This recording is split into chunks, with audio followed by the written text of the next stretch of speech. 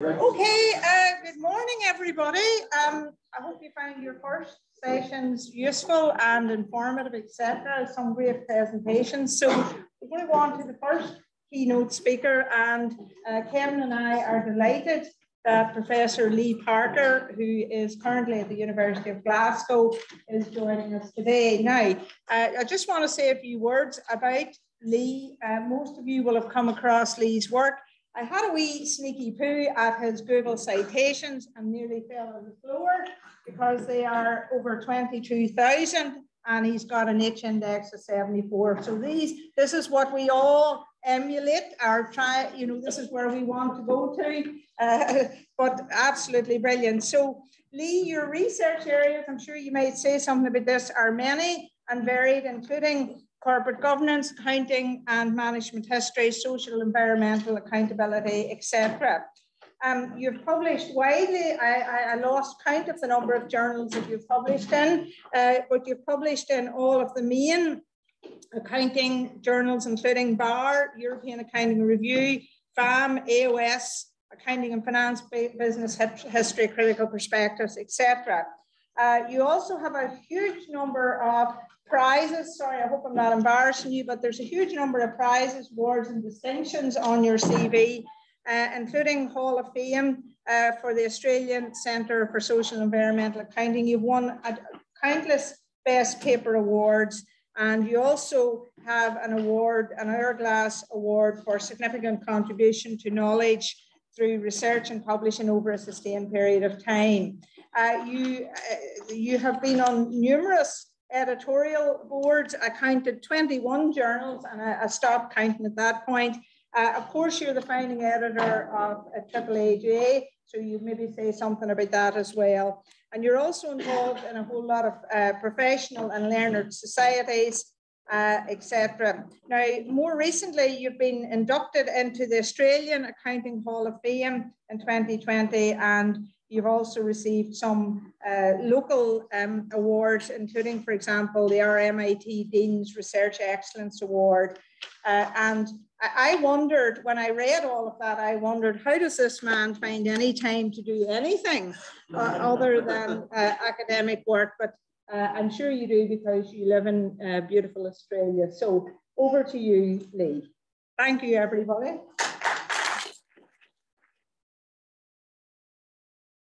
Thanks very much. One fact Joan forgot to mention, and I'm going to declothe Lee, is that he's a Methodist.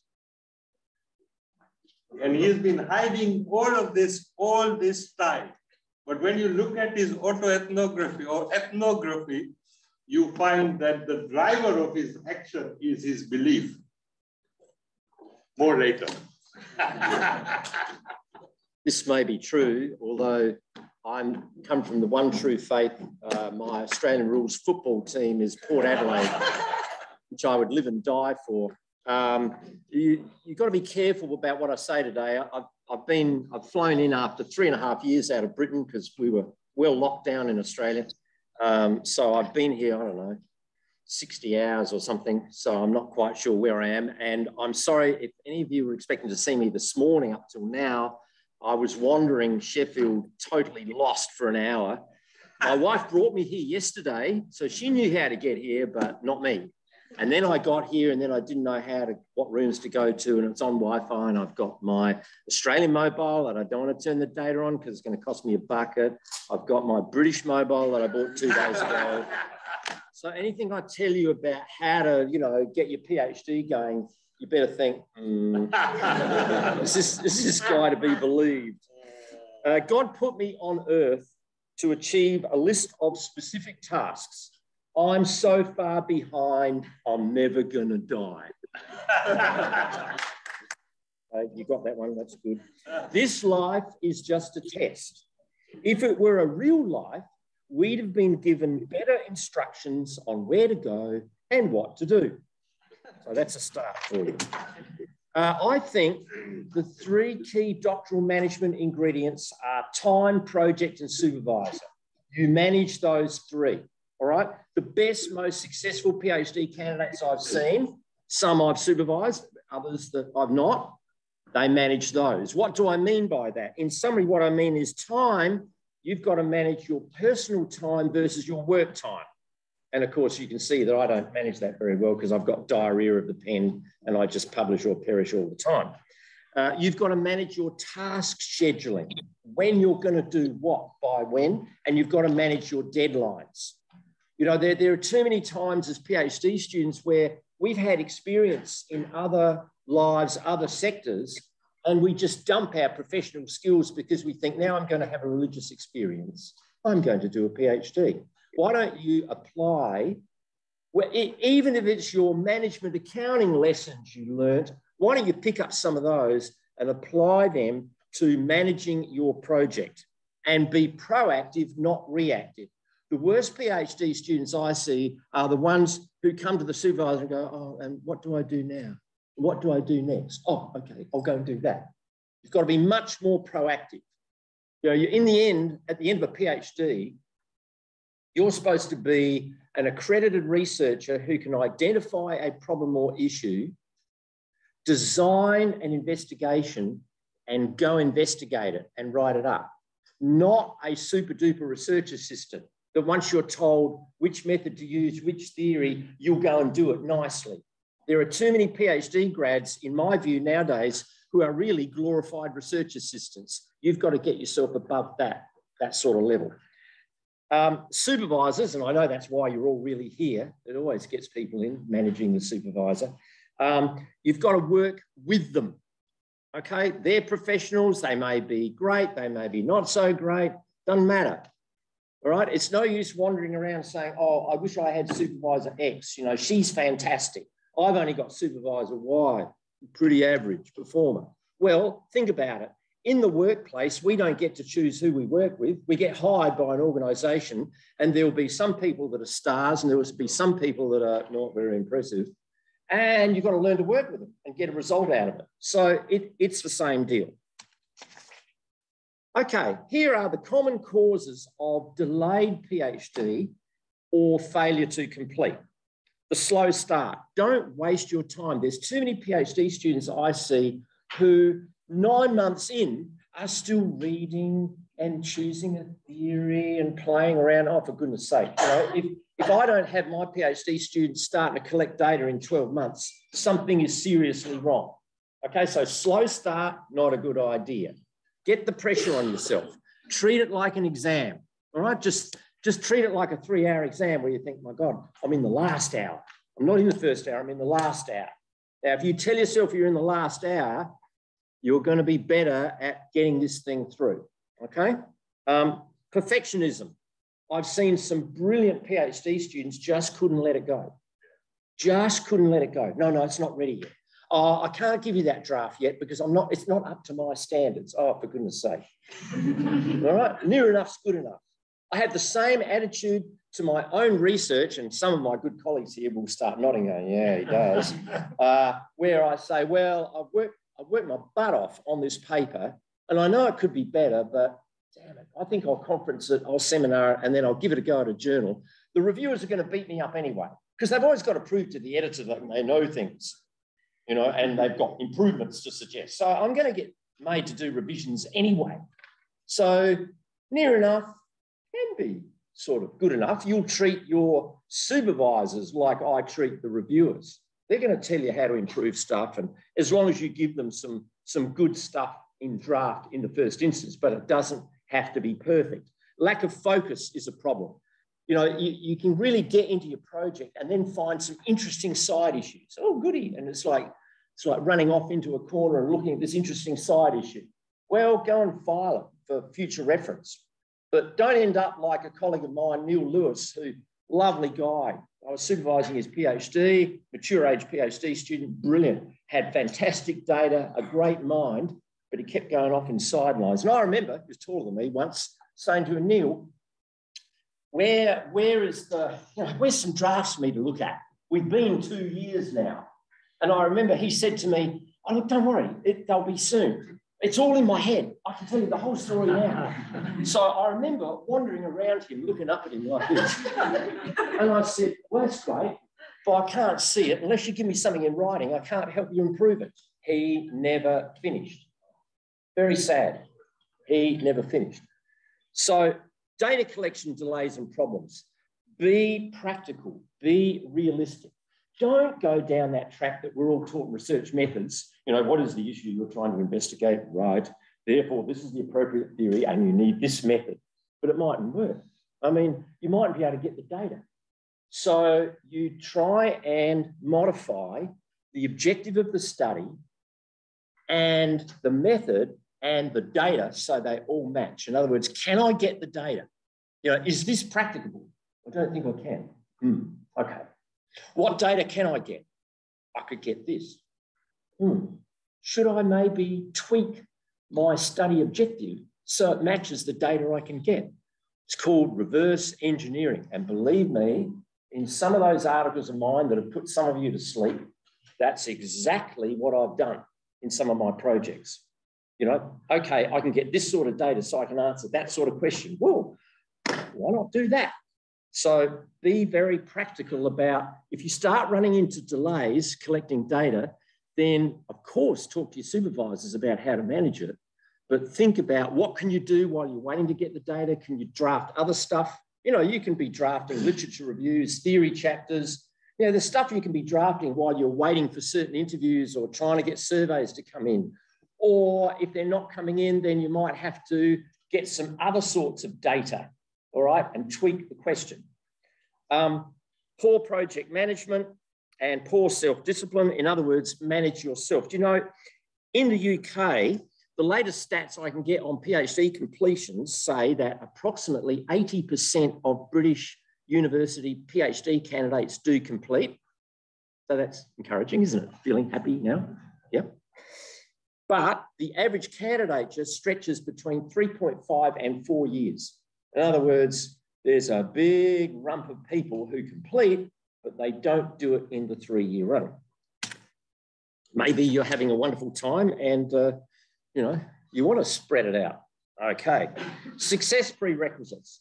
Figure out why you're doing this. You don't have to tell anybody, but really, really figure it out. Is it because you think you're going to get job X? Okay. Is it because you want to be called Dr. Doctor? Okay. You know, it doesn't really matter what the rationale is, but figure out why in the hell are you putting yourself through this thing?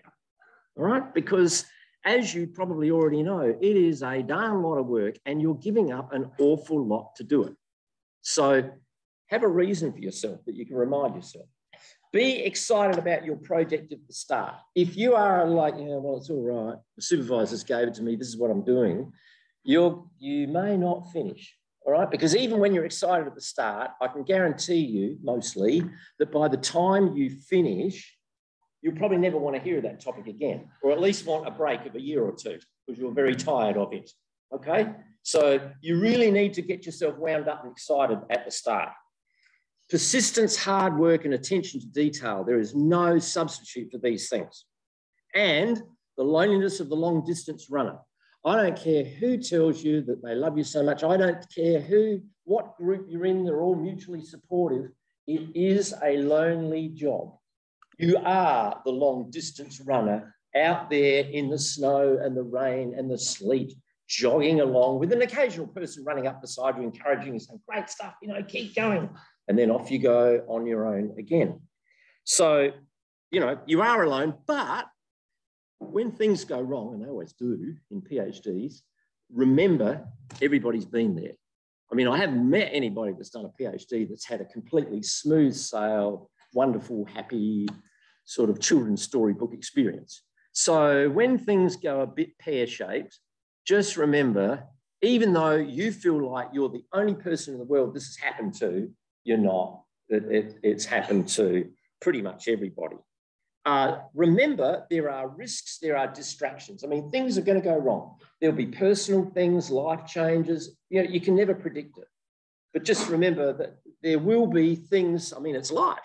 If you're going to do 3 or 4 years on this, there are going to be changes in your circumstances, personal circumstances, whatever, that are going to be challenges that you're going to have to try and manage. And you may need other people to help you manage those or whatever, but it's better to expect the unexpected, to say, well, I knew things could happen and gee whiz, they have. Now, how am I going to manage that? The winning recipes are structure, deadlines, in other words, be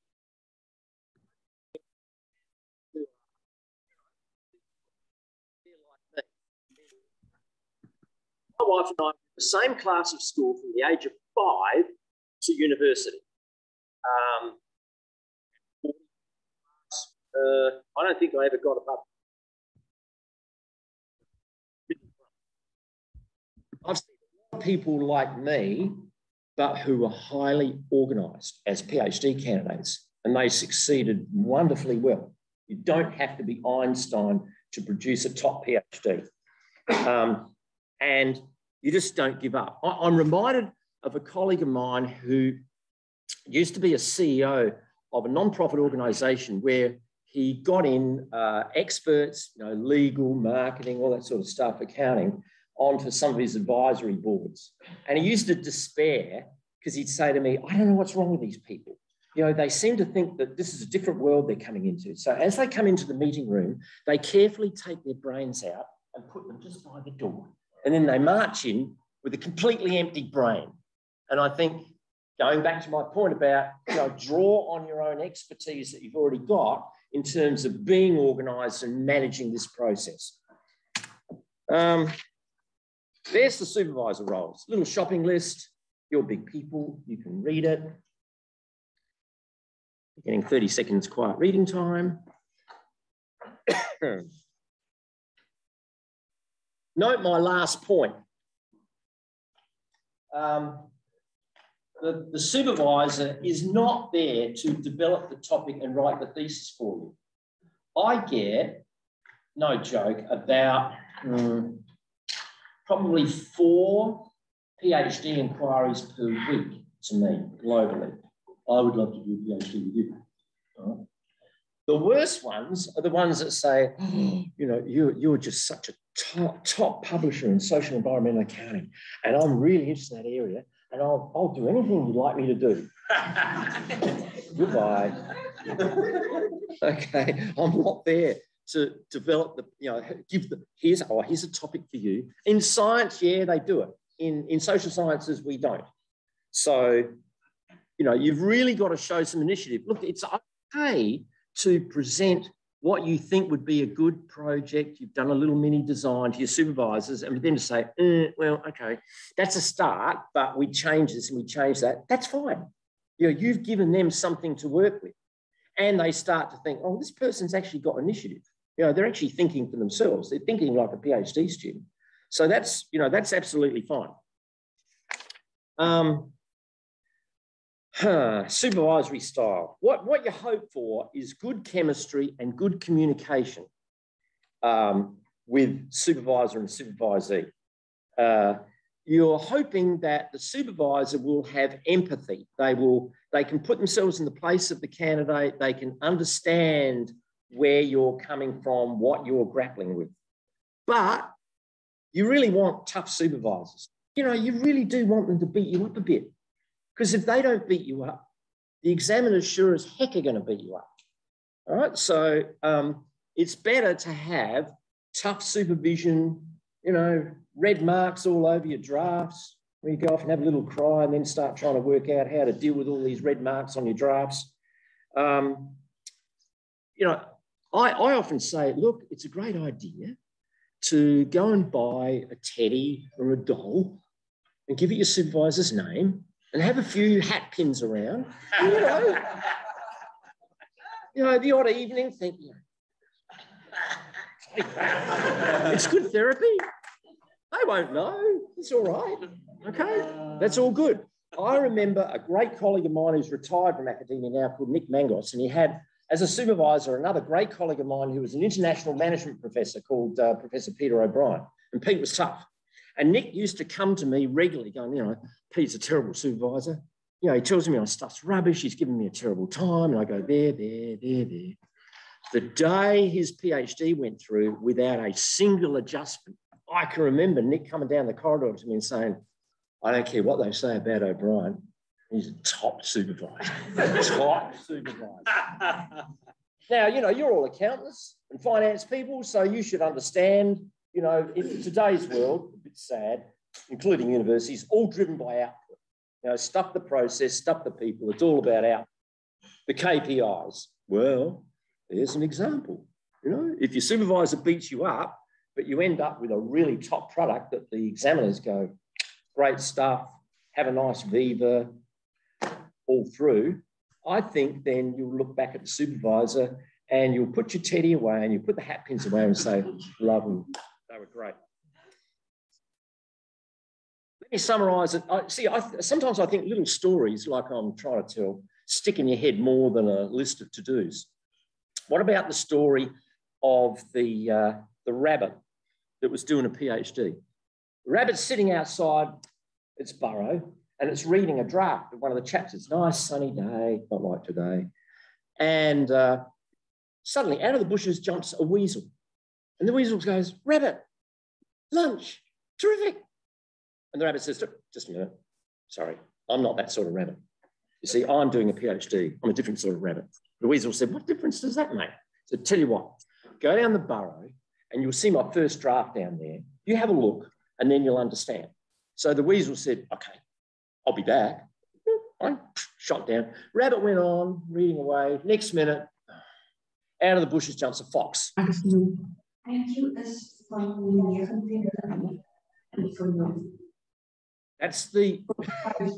weasel down the burrow.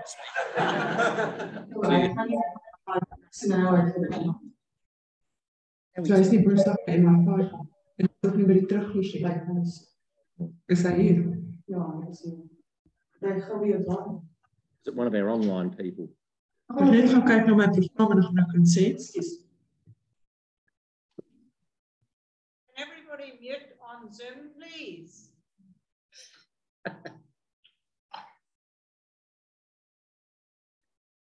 This is a good presentation skills point. I also do a seminar on presentation skills for PhD students. And now, how are you going to get the audience's attention back? Thank you very much. So anyway, the fox goes through the same routine, blah, blah, blah, you know, no, I'm not that sort of rabbit. Go down the burrow, you'll see. So the fox went down.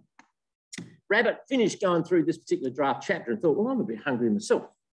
Where's the weasel? Where's the fox?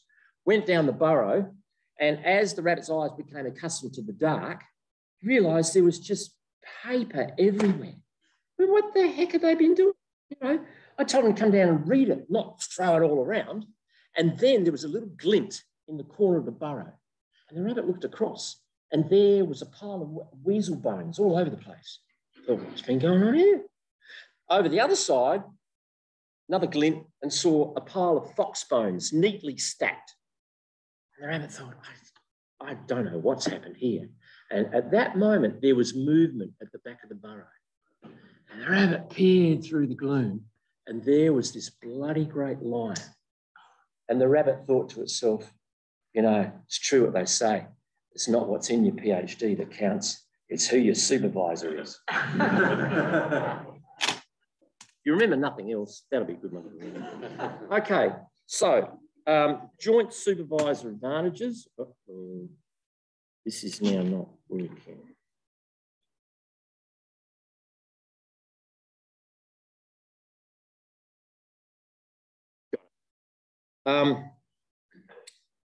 Because most of the time now you have more than one supervisor. It's not crucial if you don't. And these are the sort of benefits that I'm putting up in front of you. They might be formal. Some of them might be informal. For instance, I did my Master of Philosophy PhD, or my Master of Philosophy, which was my major thesis, started at Glasgow Uni and then switched to Dundee University because I was going broke, so I needed a better job at Dundee. And I had a combination of formal supervisors. And fortunately, my formal supervisors also realised there were a couple of people that had really good expertise that were linked to me, and they were prepared to assist. So, you know, you can use a range of people. Or sometimes you need a mentor. So when I did my PhD at Monash University in Melbourne, one day I had a guy who was lecturing with me who was a consultant. He didn't believe in research at all. But he stopped me in a corridor. He said, how's that PhD going? And I was only the second PhD, I'm so old, second PhD in Monash ever in accounting. And I said, oh, well, you know, I'm getting along. He said, coffee, 3 p.m. So he met me for coffee, and then he quizzed me on how it was going and what I'm going to do next, and then said, we'll do coffee in another 4 weeks. And he stayed with me through the project. I never quite understood why he did. He probably felt sorry for me. And then there was another colleague who also felt concerned for me. And he was sort of like my father figure. So when things went wrong, he would come and patch me up and say, there, you're going to be okay, you'll get there. And I remember one of my supervisors didn't know about this. And I put these guys in my acknowledgement. And my supervisor came in because he'd seen the draft acknowledgement and said, what is Lewis and what is Urquhart doing in there? I said, because without them, I wouldn't have finished the PhD. I don't think he was hugely impressed, but I was. Possible problems with joint supervision are sometimes they can get conflicting, you can get conflicting advice. And that's when you need to just talk to them and say, well, look, I've had that happen to me as a PhD student myself, where I said, well, look, guys, you know, you've told me this and you've told me that. Can you talk to each other? I'll do whatever you tell me to do. And I sorted it being, you know, sort of professional and respectful, just by communicating. But sometimes you really need to have at least one person that's got an overall view of the project. Usually they do. And it's also nice to know who's the lead supervisor. Usually formally, there is a lead supervisor, and you need to know that. It's just important to know that. Okay. Supervisors should expect this shopping list out of you.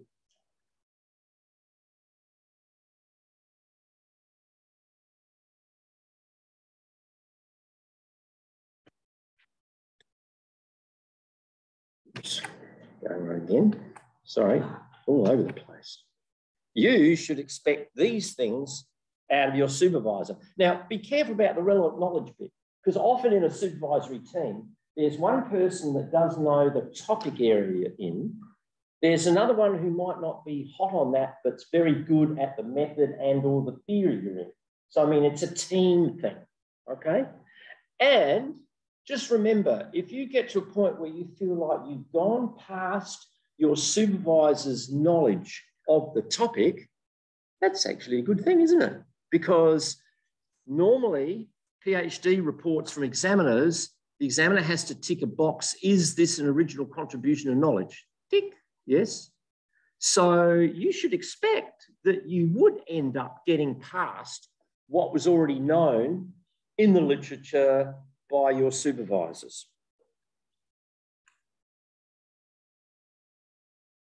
So you develop your topic ideas and structure. You should seek advice regularly. Now, supervisors are busy people. They're chasing their own KPIs. So they're sitting in their monk's cell trying to crunch out publications and do their admin and go to meetings and all the rest of it. So you should take responsibility for, you know, email, text, whatever, communicating regularly. Even if you just say, look, just thought you'd like to know I'm working on this. This is going that way. It can be quick, easy to read. The best candidates I like are the ones where if somebody says to me, how's Suchiat going? And I can say, well, actually, this is where Suchiat's at. Because they've been sending me some emails. We may not have had a meeting for a month, but that's okay. I know what they're doing. The worst moment is where they haven't been communicating. We haven't met for a month and I don't know what they're doing. Then I feel a little foolish as a supervisor. So, you know, you've got to win their confidence and support. My wife talks about me with my gritted teeth smile. You know, when things aren't going so well, but I think I've got to look enthusiastic and, you know, nice and all the rest of it. So I have my gritted teeth smile on. Yeah, everything's great. Yeah, really enjoying myself. That's what you need to do. Every meeting you go into, unless you've got a personal problem or something's imploded on you, then you should sit in front of your supervisors. I mean, you know, within confidentiality limits, of course, and say, look, you know, I've got to tell you honestly where I'm at. You know, I've got a problem, because they might be able to help or they can refer you to someone. It's no use hiding the bad stuff. But on the other hand, generally speaking, even if you're not feeling, you don't have to feel enthusiastic about your PhD every day, but when you meet the supervisors, whether it be online or whether it be in person, project a bit of enthusiasm and organisation, because they get lots of people who don't. So I don't care what anybody says. Supervisors, they get assessed, not just on their own KPIs and publications, but on your success. You crack a good PhD, they're loving it. Tick, they've got another score on the board. So I like backing winning horses.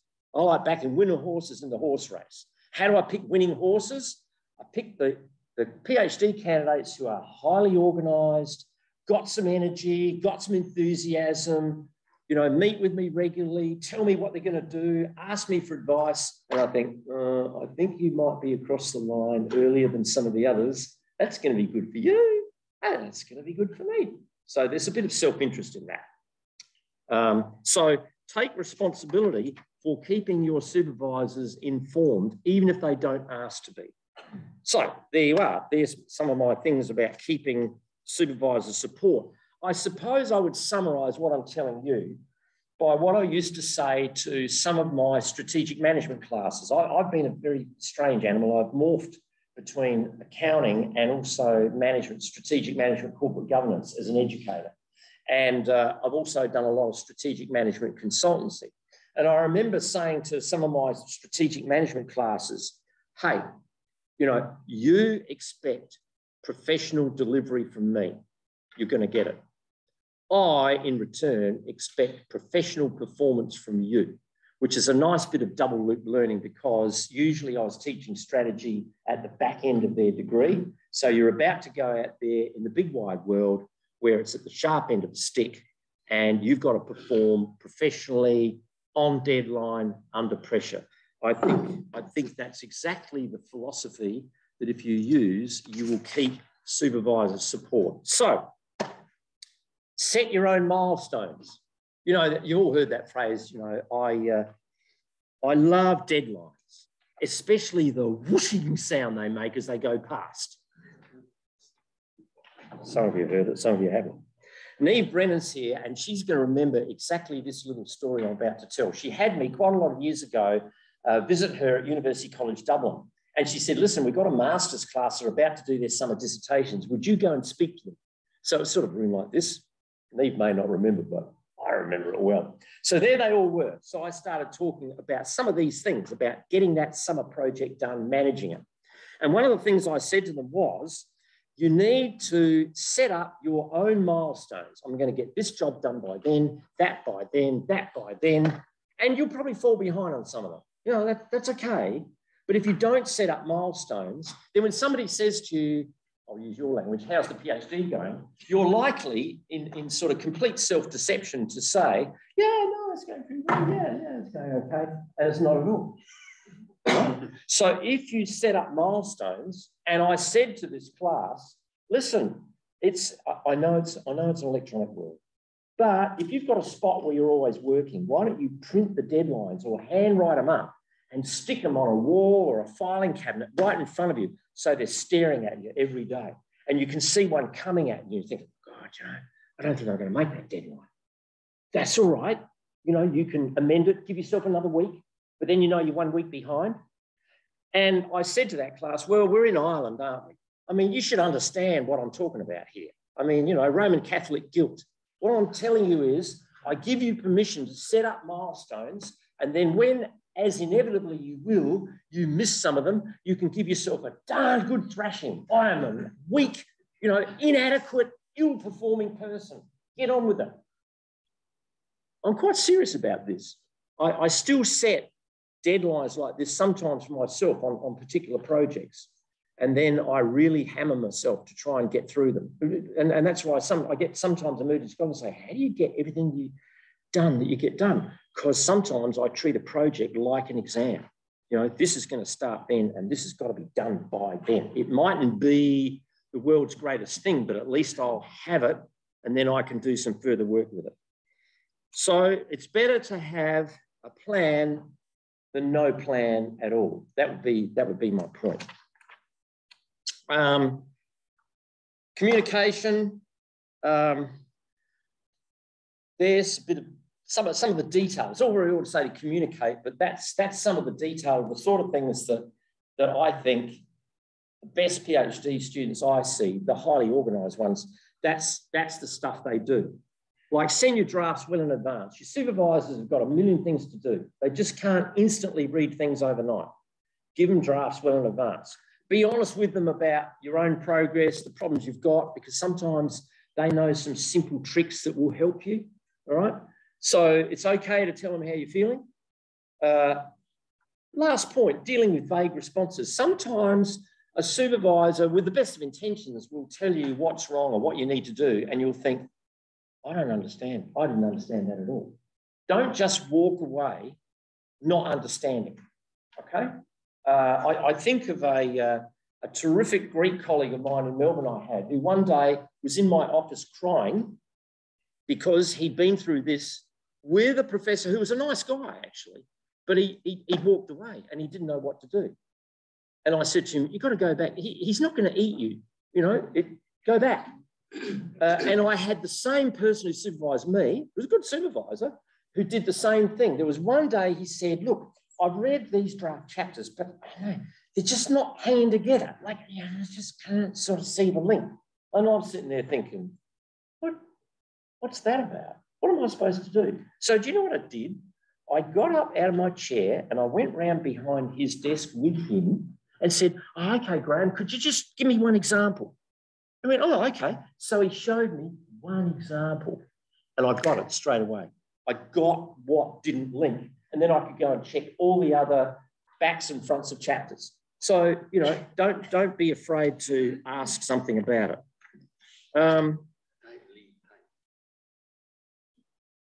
Oh, thank you. I couldn't see that. Hang on, it's very faint pen. 2 minutes. Okay. So, that's your deadline. I had a great PhD candidate who's a lecturer at University of Adelaide called Masum Mahmood, who would come into meetings with me. This would be a story that will summarise that, where he would have a list of points he wanted to explain to me about what he'd done. He would have a list of questions he wanted me to answer, and he would run it like an agenda. I loved it. Because such an organised PhD student, I'd just sit there and go, oh, okay. So he tells me what he's done. Then he asks me the questions. I answer those. And then he says, have you got any questions? And then we talk about the next thing we do. That's what I call brilliant. And he completed on time really well. In summary, there's a whole bunch of risks and challenges. Basically, talk to your supervisors, manage your project properly, keep communicating with your supervisors, build that relationship, even if they're not heavily into relationships. And as soon as you get any problems, nail them as soon as practicable. I will conclude like this. Roosevelt said, believe you can and you're halfway there. Mandela said, I never lose. I either win or I learn. I will now finish, running 30 seconds over time, with a small story for you.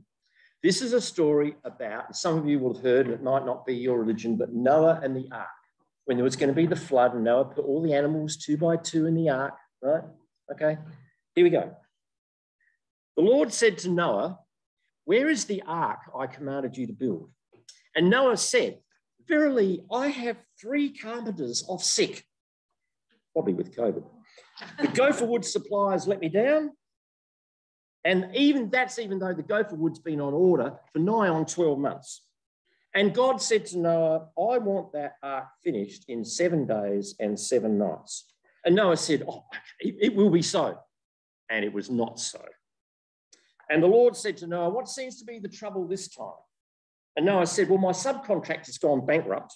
The pitch for the outside of the ark has not arrived, and the glazier has gone on holidays, even though I offered to pay him double time. Shem's formed a pop group with his brothers Ham and Japheth, and Lord, I am undone. And the Lord grew angry and said, all right, what about the animals? 2 of every sort. Where, for example, are the giraffes? And Noah said, they've been delivered to the wrong address and they should be here on Friday. And the Lord said, well, where are the monkeys and the elephants and the zebras? And Noah said, well, they're expected today. And the Lord said, well, what about the unicorns? Well, you know, at this, Noah wrung his hands and he wept. And he said, Lord, they're a discontinued line. You know, you cannot get unicorns for love or money. You know how it is. And the Lord said, Noah, my son, I know. Why else do you think I'm sending the flood? So I say to you, don't drown in the flood. Thank you.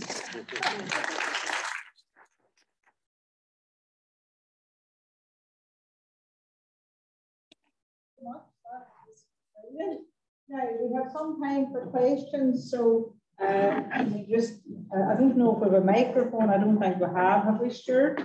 Oh, there is. Not the Oh, right, okay. So can we have some questions?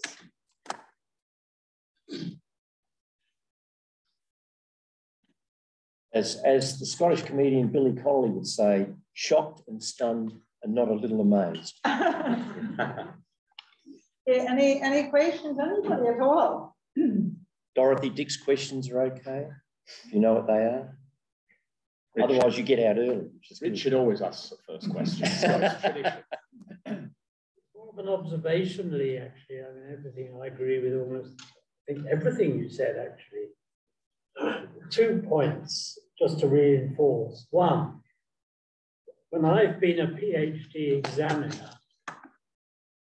and it's not very good, the reason is the supervisor did not give the right advice. It's very rarely the candidate's fault. I mean, they may not be the sharpest knife in the drawer, but you know, they could produce a workable, but they haven't been guided properly. They haven't. I think the fact that universities usually now require 2 supervisors has dealt with some of the problems. But if you have one and it's bad, you're fired, basically. Okay, this point about supervisors. I mean, as examiners, we can only really suspect whether the problems with a thesis for examining could have been better handled by supervision. That is true. If you are the candidate and you're a bit concerned about supervisory quality, there are 2 options you can use. One, which I know some of you maybe culturally will think, oh, I wouldn't do that, but you can go to postgraduate research coordinator. There will be an academic who oversees all of the PhD program, supervisors and staff. They will maintain confidentiality. I've been one of those. I've had people come to me with this sort of issue, okay? It can be handled. And it can be handled sometimes in ways that are not offensive to the existing supervisors. There may be a supervisory change or whatever. But just remember, you know, usually in your university regulations, there is facility for you to talk to the high research degree program coordinator in confidence. That's one thing. Second thing is, I go back to the point about if you think that maybe you could get some more advice, some, you know, additional advice, keep your eyes and ears open for people you may be able to talk to. I'll give you a personal example. I started my master's thesis at Glasgow University. I was given a supervisor who was a super guy. He was an ex-public servant. And I went to my first meeting with him and he said, look, you know, terrific, happy to help you. I really don't know anything about your topic at all, old chap. He said, but, you know, anything I can do, feel free to call on me. And I walked out in the corridor and I thought, I won't tell you what I thought. And I thought, oh, no problem. Now, we've had a reference, true. I used to go to the Central Methodist Church in the middle of the city. It's now where the concert hall at Glasgow University is. And it was built in circular style because that was what John Wesley used to like in those days. And there used to be this woman who brought along her husband. Well, I thought it was really nice because he used to sit there in the services with his mouth open, sort of like, I thought, isn't it lovely that she brings him along? Anyway, one day in the university staff club, he walked past me. And I said to my colleague, who's that? I said, oh, I think he's sociology, Eldridge. So I looked him up. He was professor of sociology. Oh, my goodness. Next Sunday, I'm there. She brings him in, and I'm very green, very naive. Okay, I think I was 24 years of age, something like that. At the end of the service, I raced across, introduced myself, and said, you know, I'm doing behavioural budgeting stuff, you know, in my master's thesis. Do you know anything about that? Turned out he was the best published industrial sociology professor in Britain at the time. He was so nice to me. He became, without my department knowing, my informal supervisor. I used to go to his house. He used to give me reading to do. And in fact, we've been lifetime colleagues. I lost him in the last 6 months, which greatly saddens me. But this was one of those cases where I just kept my antenna up, and then look, what do you got to lose? So I've often had, and I've encouraged my own PhD students, if they find someone who's got particular expertise or additional stuff that I don't have, use them, talk to them, bring it into the thesis. So there's 2 ways. They won't always solve it all, but there's 2 ways of trying to manage that. Yeah, it's probably quite a basic question, but from the perspective of supervisor, how much is too much in terms of communication? Because I think I had my annual review recently, and the supervisor was like, I'm so proud of what you've done based on how independent you've been, which I never really thought of the fact that, oh, I'm not actually maybe keeping them that updated. And I'm just wondering sort of, well, I mean, because sometimes even if it's just to say, oh, I'm still working on this, is there a sort of, you know, how often do you expect to hear? I give two comments on that. You know, supervisor says, I'm proud of you, you've been so independent. But I mean, the meaning might be several meanings, okay? The meaning might be that you've shown a lot of independence and initiative in pursuing your project. I suspect that's really it. If it's like, oh, well, I didn't really know you were doing all this, well, that's okay because they're clearly happy, so that's fine.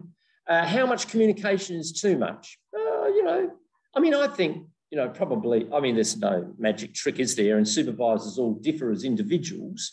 But, you know, I'd say at least communicating once a month.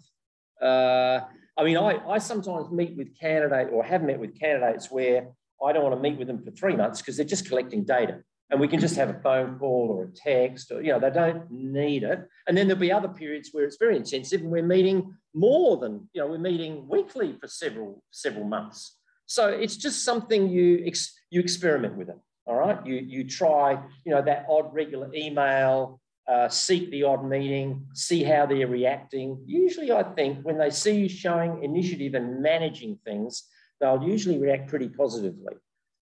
So yeah, you just up the communications a bit, see how they react. Even if they just send a, okay, thanks, that's fine, because it means they know what you're doing. Okay, question, yes? Yeah, thank you. Thank you. Thanks, Lee. That was fascinating, and obviously you are a very wise young man with a beard, maybe borrowed beard, you know. I'd like to raise, I guess, the question around diversity and gender. So, for example, you know, and we have already seen, I mean, the presentations have been, and in BAFA as well, we're getting a vast diversity of students doing PhDs from all over the world, and it's been growing over the years. Now, one of the things that happens, of course, is this is the motherland of the English language. This is like, you know, everyone has a little accent, but the English speak English perfectly, you know, without any accent. And so there's that kind of nervousness about the accent. You know, they may know a lot, but they feel that because they can't pronounce it properly, you know, and then there's the gender issue about, what do we call it?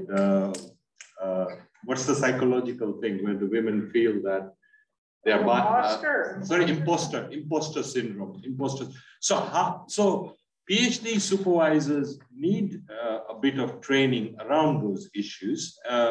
And I really feel a PhD at many levels, and you kind of pointed out, is a constant attack on your confidence. Because at the end of the day, the supervisor is never happy, but at the end of the day, it's all right, time for your exam, right? That's about it. But that's the same thing happens afterwards when you apply, when you do research articles and send them to people like Lee Parker. Not good. All right, pass it, we'll let you go, right? So we got that constant process. Now, what do we do in terms of, so when the student first comes, they come with motivation, they come with confidence. They come with enthusiasm. I was there once, right? They come with all of that. But the supervisors often are very insensitive to that diversity, to that gender. And those first few 3 to 6 months can make such a huge difference, not just by the supervisor, but also in terms of the way the welcome is organized by the rest of the department, the confidence. And, you know, all the theorists are white, I'm sorry, in the social sciences, you know, and that is another level of prejudice, which also comes through, right? So, that was a big question. Quickly, though. This lady wants to ask a question maybe related to that, just quickly, because we have to go. No. Go on ahead, go on ahead. Okay, thank you so much for the insightful. I have a question regarding supervision. So, I'm in my second year PhD and I'm trained to like 4 supervisors. Each supervisor comes like wanting to take the research to a particular direction, and it's very daunting for me as a student. So what advice can you give a student in this situation? Yeah, look, I think if you have supervisory changes where different supervisors want to take the research in different directions, I think that's where you need to actually go and sit down confidentially with the higher degree research coordinator and just, you know, you don't have to say, you can handle it this way. You can say to them, I'm not here to criticize anybody, but I'd like you with me to review that I've had these changes, and then each time there's been a directional change, I need to get certainty and stability. So I think that's where you need a senior academic in the administrative role who oversees all the supervisors and the students to sit and look at your case, and then either make sure that the supervisor you've now got is it and it stays that way, or manages it somehow, because that's a very difficult thing to manage when you've gone through changes like that. So, you know, I don't always say that sort of thing, but that's where I think, you know, you can just say, look, I'm doing my best and I've had these changes, and they'll be aware of it, or they should be, when they look at your record. And then you just get some good advice on how to, you know, like what's going to happen with your supervision. Will it now stabilise?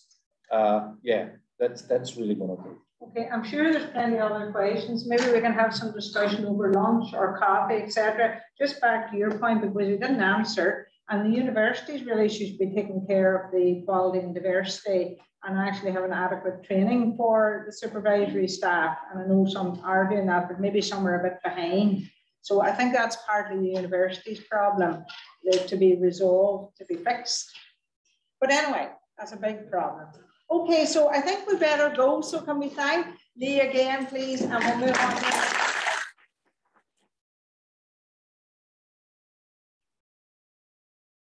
Sorry, I didn't ask you a question. I'm going to run out of time. I'm sure you have exceeded.